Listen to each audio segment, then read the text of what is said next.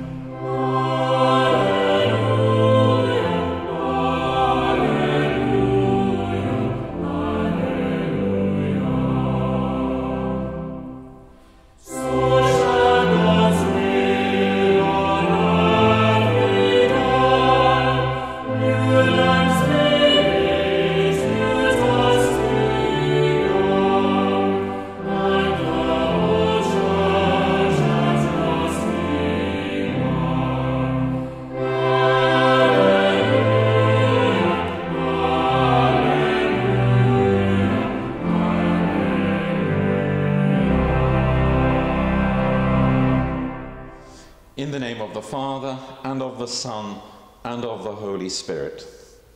Amen. The Lord be with you. Say together our prayer of preparation. Almighty God, to whom all hearts are open, all desires known, and from whom no secrets are hidden, cleanse the thoughts of our hearts by the inspiration of your Holy Spirit, that we may perfectly love you and worthily magnify your holy name, through Christ our Lord. Amen. Our Lord Jesus Christ said, "The first commandment is this: Hear, O Israel, the Lord our God is the only Lord. You shall love the Lord your God with all your heart, with all your soul, with all your mind, and with all your strength. The second is this: love your neighbour as yourself. There is no other commandment greater than these. On these two commandments hang all the law and the prophets. Amen. Lord, have mercy. The saints were faithful unto death, and now dwell in the heavenly kingdom forever. As we celebrate their joy, let us bring to the Lord our sins and our weaknesses, and ask for his mercy.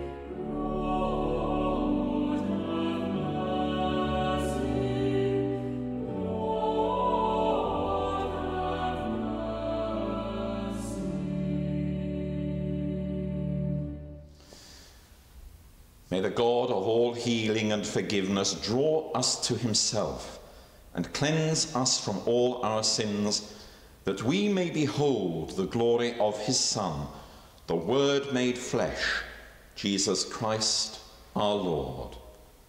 Amen.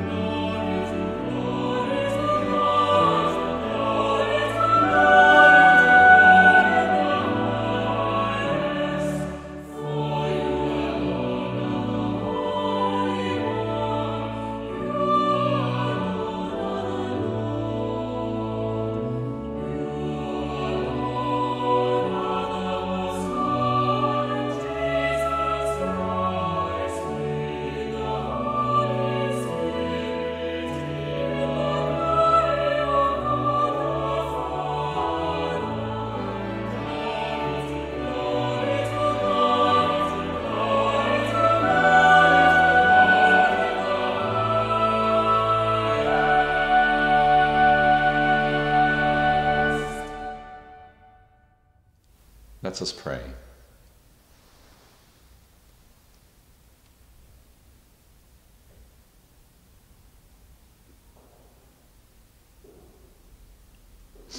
Almighty God, you called Luke, the physician, whose praise is in the gospel, to be an evangelist and physician of the soul. By the grace of the Spirit, and through the wholesome medicine of the gospel, give your church the same love and power to heal, through Jesus Christ, your Son, our Lord, who is alive and reigns with you in the unity of the Holy Spirit, one God, now and forever. Amen. Our first reading today is from the book of Isaiah. It's chapter 35, and beginning to read at the 3rd verse. Strengthen the feeble hands, steady the knees that give way. Say to those with fearful hearts, be strong, do not fear, your God will come. He will come with vengeance, with divine retribution. He will come to save you. Then will the eyes of the blind be opened, and the ears of the deaf unstopped. Then will the lame leap like a deer, and the mute tongue shout for joy. Water will gush forth in the wilderness and streams in the desert. This is the word of the Lord. Thanks be to God.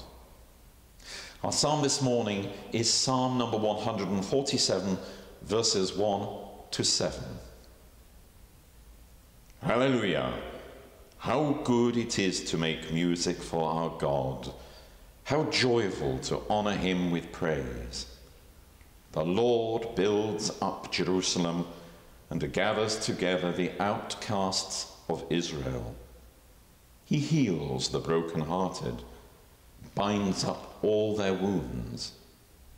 He counts the number of the stars and calls them all by their names. Great is our Lord and mighty in power. His wisdom is beyond all telling. The Lord lifts up the poor, but casts down the wicked to the ground. Sing to the Lord with thanksgiving. Make music to our God upon the lyre. Alleluia. Our second reading today is from the second letter of Timothy, chapter 4, and beginning to read at verse 5.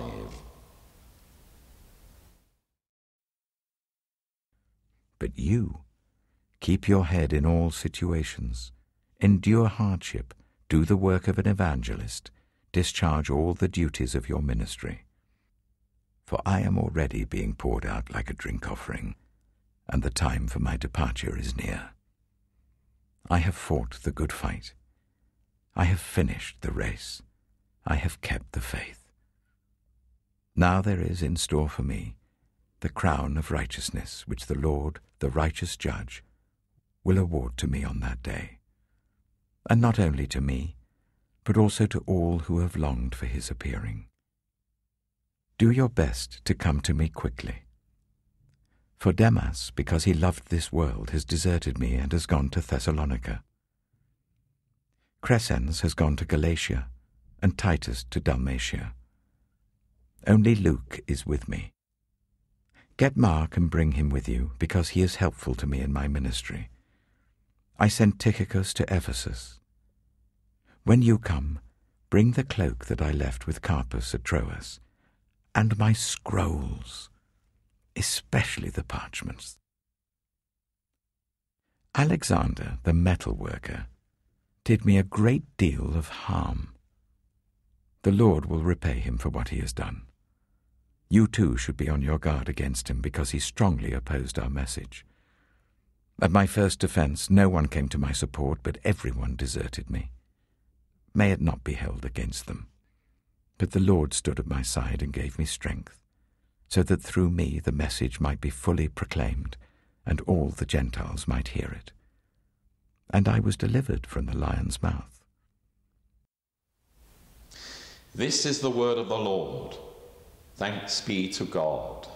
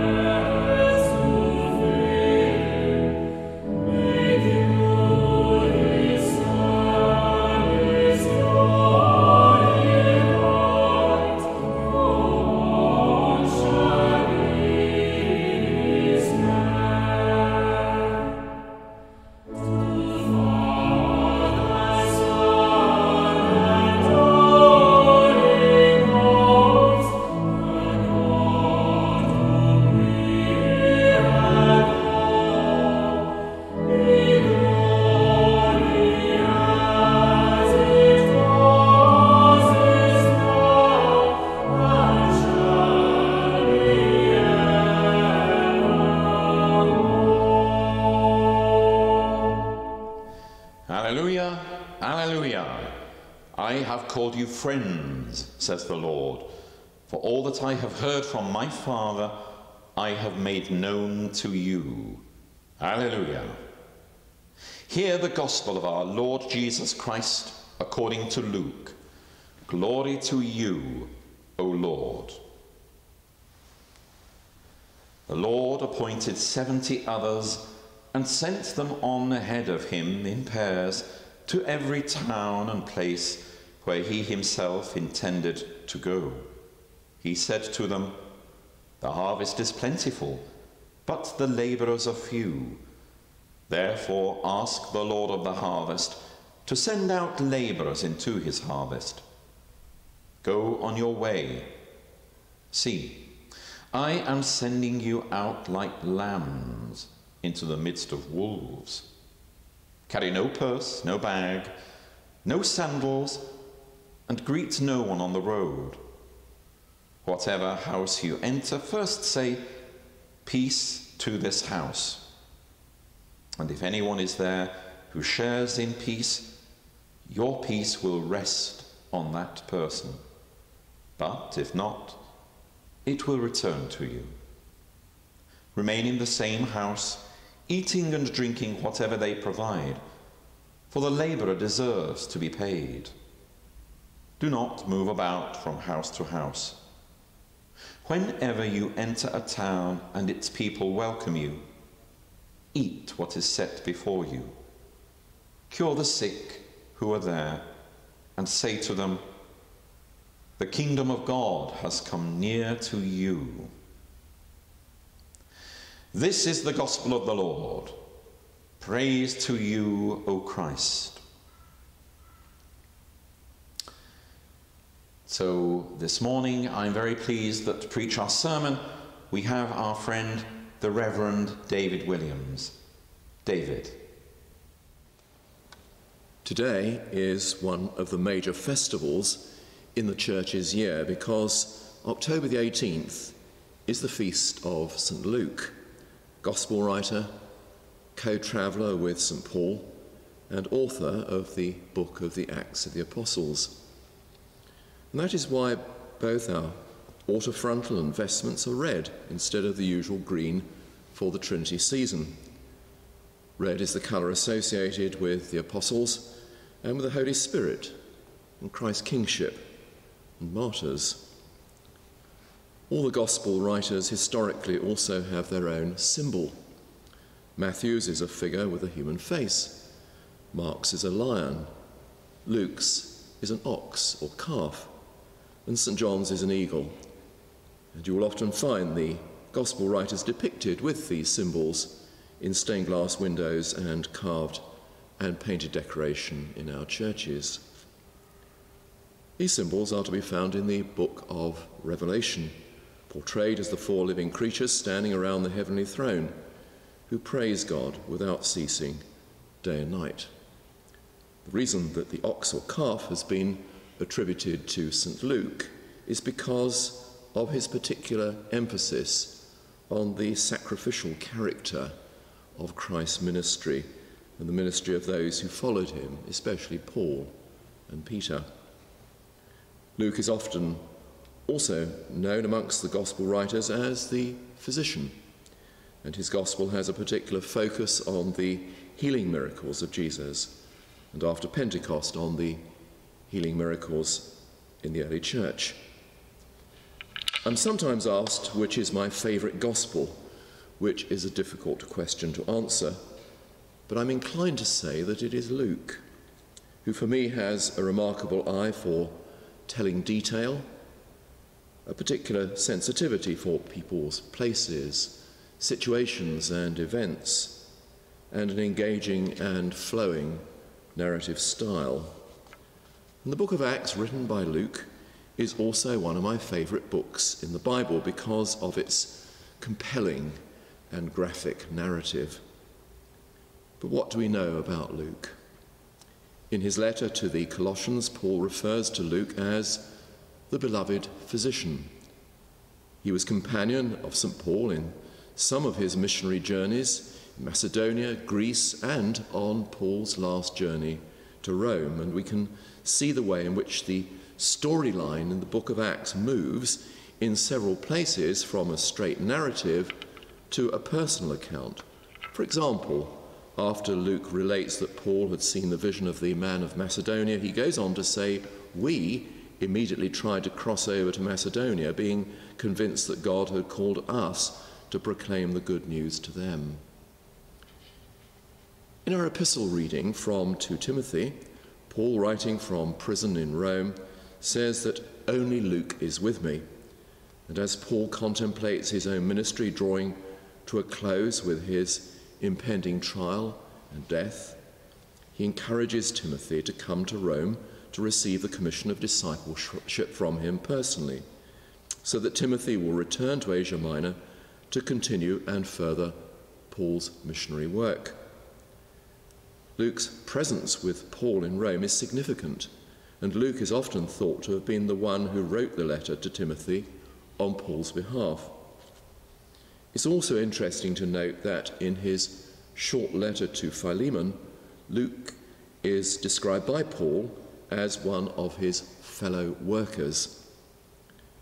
The central theme of today's epistle reading is the cost of discipleship in the face of adversity, but also its reward and its fulfillment.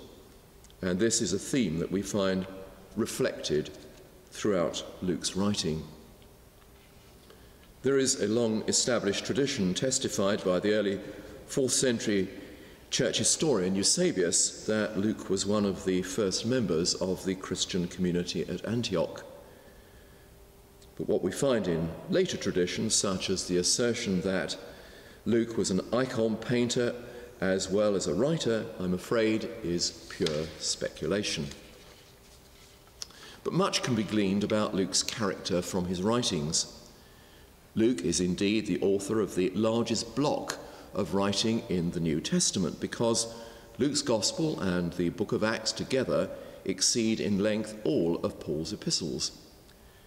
The elements which are distinctive to Luke's Gospel include the account of the virgin birth of Christ, some of the most moving parables, such as those of the Good Samaritan and the prodigal son, and the words of Christ in his passion to the women of Jerusalem and to the penitent thief. All these elements underline the compassion of Christ, which together with Luke's emphasis on humility, prayer and purity of heart, perhaps help to explain his special appeal to the Gentiles, to whom his Gospel and the book of Acts is particularly addressed. Also, women figure more prominently in Luke's Gospel than in any other. For example, Mary, Elizabeth, the widow of Nain, and the woman who was a sinner. In the Acts of the Apostles, Luke shows himself to be a perceptive and meticulous observer, concerned with making links between religion and the wider world. He casts a historian's eye on his material, which particularly appeals to me as a historian. And this is evident not only in the broad structure of his narrative about Jesus and the emerging church, but in the many references to the larger historical context in which the story unfolds. For example, from Luke 2:1-2, "In those days a decree went out from Emperor Augustus that all the world should be registered. This was the first registration and was taken while Quirinius was governor of Syria." So you see how much detail is packed into those two verses. Numerous references to time, place, and principal characters help to give Luke's Gospel and the book of Acts an historical and geographical rootedness, colour, and reality. When we look at the theological themes in Luke, we find that he focuses on the relationship of church and synagogue, of Jesus and church, and of the church and the wider world. He also highlights the role of the Holy Spirit in the life of Jesus and the life of the church, the economic and political implications of the gospel, the meaning of discipleship, and the expectations of the end time and the second coming Luke also shows himself to be an artist with words. When, for example, Luke and Mark tell the same stories, Luke smooths awkward lines, broadens the range of verbs, distills the content, and rounds off stories left a bit unfinished by Mark, stories that need conclusion. Luke uses particular patterns in his narrative, accounts of journeys by Jesus and the apostles, notably Paul, accounts of trials and courtroom scenes, farewell speeches and stories of miraculous revelation. Luke shows great skill in the use of contrast, and he also uses restraint to create anticipation, and he knows the power of the recurring theme. Above all, for Luke, the Hebrew scriptures are foundational, and there are many Old Testament references and allusions in his writing. Indeed, Luke will often tell a story about Jesus or one of the early church leaders after the manner of, or in the very words of, an Old Testament story. This brings me to my final reflection and the subject of our gospel reading today. Luke is sometimes referred to as the Gentile gospel, in the same way that Matthew is sometimes described as the Jewish gospel. The major theme of Luke's writing is the outreach of the gospel and its availability to all nations. The account of the commissioning of the 70 disciples in today's gospel is found only in Luke, though Matthew and Mark both record the sending out of the 12. But why 70? 70 is significant in the Old Testament because it alludes to Moses' choice of 70 elders to be his helpers. But more particularly, it recalls the 70 nations listed in the account of the nations descended from Noah, which we find in Genesis chapter 10, which represented the known world at the time. So Luke draws on the Old Testament, proclaims Christ's commission to his followers, and anticipates the gospel mission to all nations begun at Pentecost, when people gathered from every nation under heaven. And he is anticipating the spread of the gospel across Asia Minor, Greece, Macedonia, towards Italy, and Spain and beyond, which is described so vividly in the book of Acts and which continues today. And what message does Jesus ask the 70 to convey to all the places to which they will go? It is the message of salvation, healing, and peace. The first words that the 70 are invited to say to the households they visit are simply, "Peace to this house."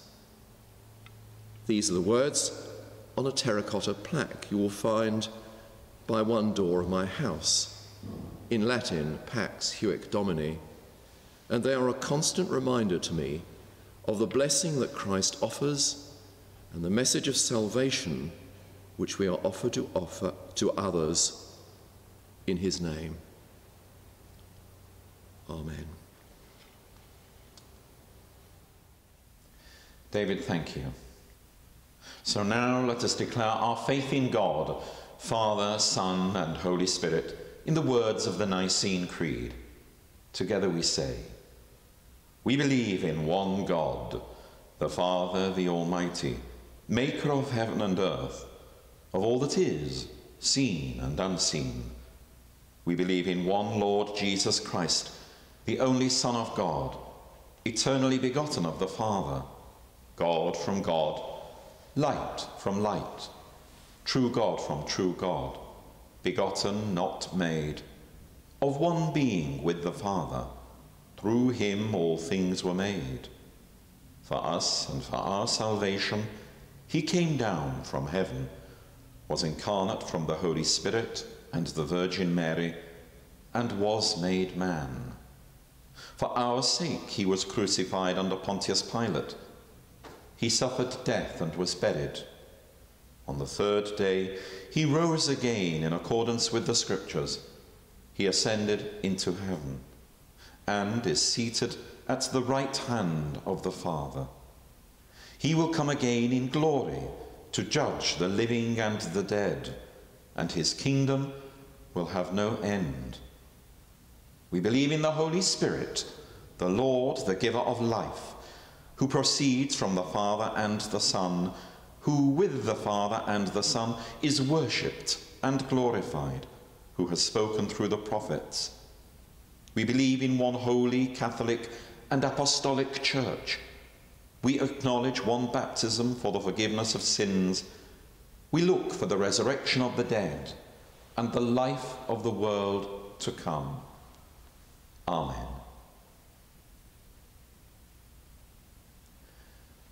So now please join me in a short time of prayer.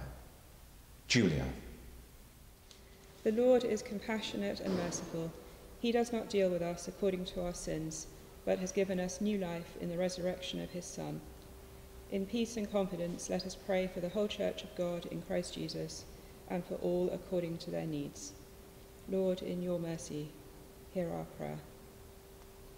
O Lord, we pray for the work of your holy Church in this country and throughout the world. We pray for Justin, our Archbishop, and for our bishops, Andrew and Joe. We pray for this church, for Derek, our vicar, and for all who live and work in this parish. Today we ask for your blessing on all doctors, thinking particularly of those working at Dorking Community Hospital, at Clarendon House, and at the New House, Hillside, Riverbank, and Medwyn surgeries. We give thanks for their knowledge and dedication. Lord, in your mercy, hear our prayer. We pray for Elizabeth, our Queen, and for all those in positions of authority, that their hearts and actions may be directed towards righteousness and peace. Lord, in your mercy, hear our prayer. On this feast day of St. Luke the Evangelist, we pray for all who seek the truth and do not find it, for those who have lost faith, for those who live with broken promises, for those ensnared in fantasy and error. We beseech you to look favourably on our efforts, made in accordance with our states in life and in the power of the Holy Spirit, to proclaim Christ, your word made flesh, who stands at the beginning and the end, and in whom all things hold together. And as we do our best to bear witness to the gospel in our daily lives, we pray that our words may help others to know your truth, our actions may help others to know your love, and our relationships may help others to know your friendship and encouragement. Lord, in your mercy, hear our prayer. We pray for those known to us and for those who have asked for our prayers. God of love, whose compassion never fails, we commend to your mercy all who are distressed in body, mind, or spirit. We pray especially for Dee, Cliff, Alan, Paul, Pamela, Alan, Rose, and Renate. We pray for ourselves. Lord, in your mercy, hear our prayer. We pray for those who have died, for those who have no one to pray for them, and for all whom we have known and loved, who have gone before us into the light and glory of heaven. For Jackie Hinton, for George Hunter. We pray for those whose year's mind occurs at this time, for Brian Powell. Rest eternal grant unto them, O Lord, and let light perpetual shine upon them. Be with us, Lord, in all our prayers, and direct our way toward the attainment of salvation, that among the changes and chances of this mortal life, we may be always defended by your gracious help. Merciful Father, accept these prayers for the sake of your Son, our Saviour Jesus Christ. Amen. Thank you, Julia. Now, it's that point in our service where we share the peace with one another. May the God of peace sanctify you.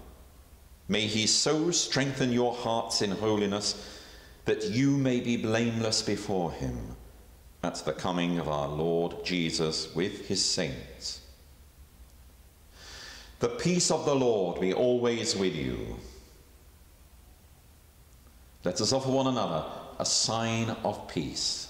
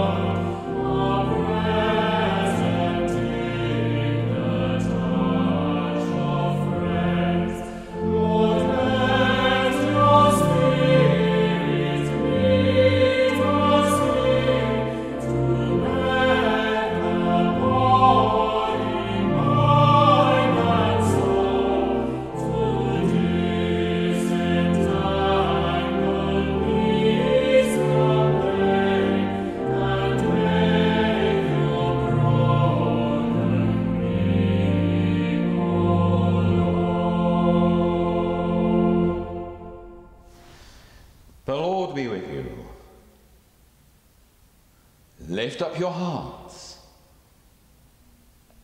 Let us give thanks to the Lord our God. It is indeed right, our duty and our joy, always and everywhere to give you thanks, Holy Father, Almighty and eternal God, through Jesus Christ, your Son, our Lord. We rejoice in the glorious splendor of your majesty, for you have given us a share with Luke in the inheritance of the saints in light. In the darkness of this passing age, they proclaim the glory of your kingdom. Chosen as lights in the world, they surround our steps as we journey on towards the city of eternal light, where they sing the everlasting song of triumph. In communion with angels and archangels and all who have served you on earth and worship you now in heaven, we raise our voices to proclaim your glory, forever praising you and singing.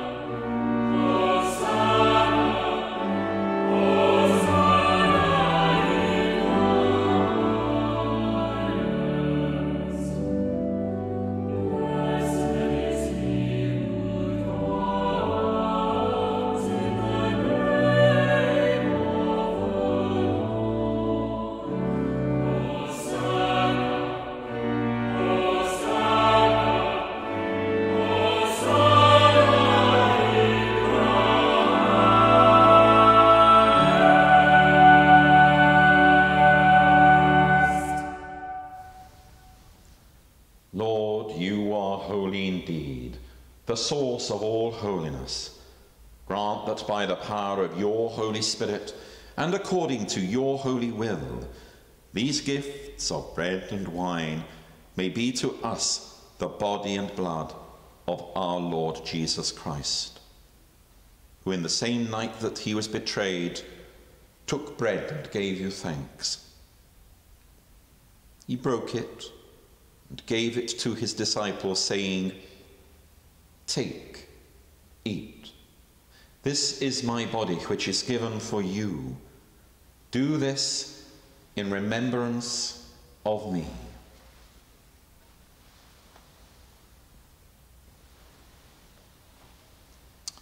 In the same way, after supper, he took the cup and gave you thanks.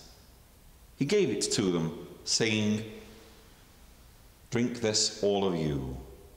This is my blood of the new covenant, which is shed for you and for many for the forgiveness of sins.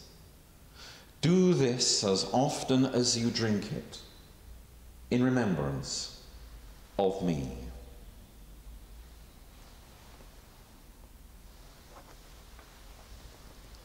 Christ has died. Christ is risen. Christ will come again. And so, Father, calling to mind his death on the cross, his perfect sacrifice made once for the sins of the whole world, rejoicing in his mighty resurrection and glorious ascension, and looking for his coming in glory, we celebrate this memorial of our redemption. As we offer you this, our sacrifice of praise and thanksgiving, we bring before you this bread and this cup, and we thank you for counting us worthy to stand in your presence and serve you.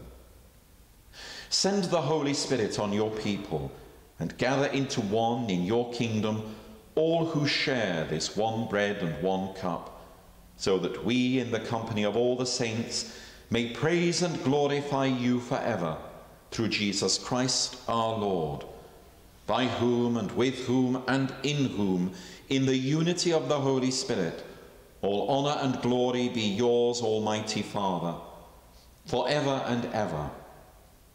Amen.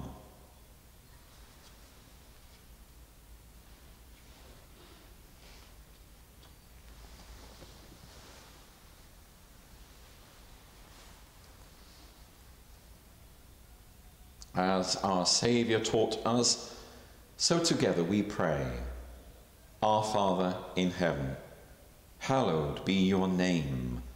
Your kingdom come, your will be done on earth as in heaven. Give us today our daily bread. Forgive us our sins, as we forgive those who sin against us. Lead us not into temptation, but deliver us from evil. For the kingdom, the power, and the glory are yours, now and forever. Amen. We break this bread to share in the body of Christ. Though we are many, we are one body, because we all share in one bread.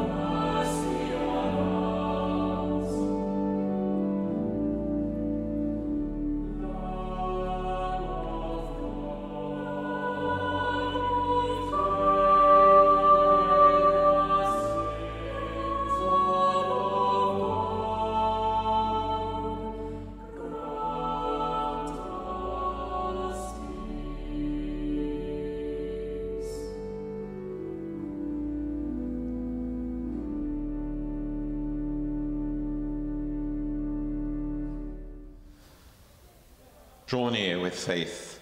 Receive the body of our Lord Jesus Christ, which he gave for you, and his blood, which he shed for you.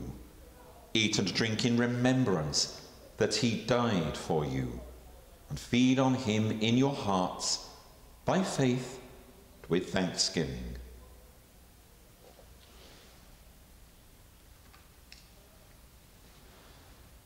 The body of Christ keep you in eternal life.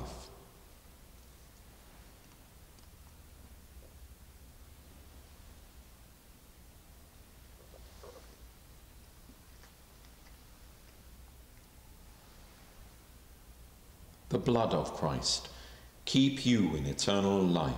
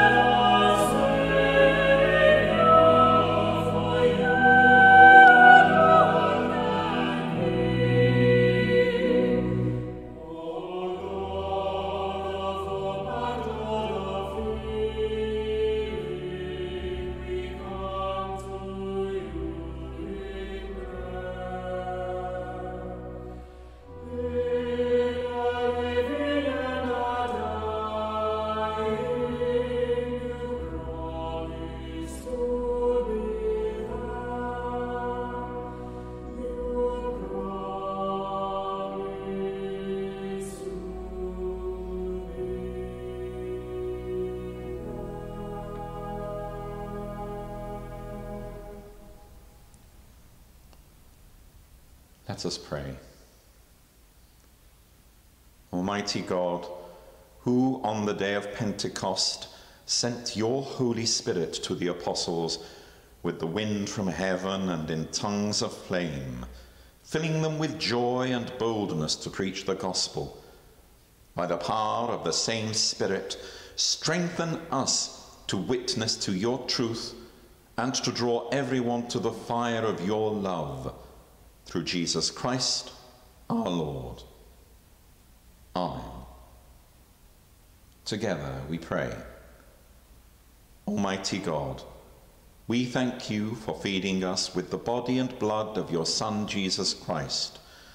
Through him we offer you our souls and bodies to be a living sacrifice, Send us out in the power of your Spirit to live and work to your praise and glory.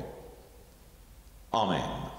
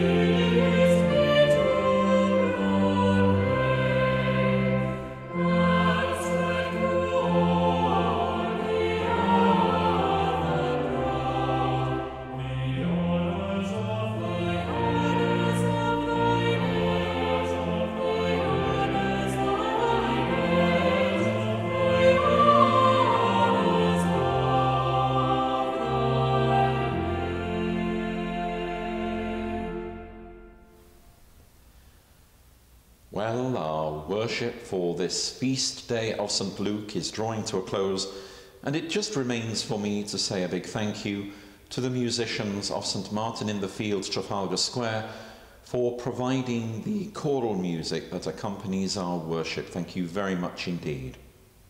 And also a big thank you to you for inviting me as the representative of this faith community to join you wherever you might be today and whenever this might be, morning, afternoon or evening. It's a great privilege to be able to join you like this. And my hope is very sincerely that one day you might find your way into this wonderful church of St. Martin's, Dorking, and we might meet face to face. Until that time comes, I leave you with a blessing. God give you grace to follow his saints in faith and hope and love. And the blessing of God Almighty, the Father, the Son, and the Holy Spirit be among you and remain with you always. Amen. Go in peace to love and serve the Lord. In the name of Christ. Amen.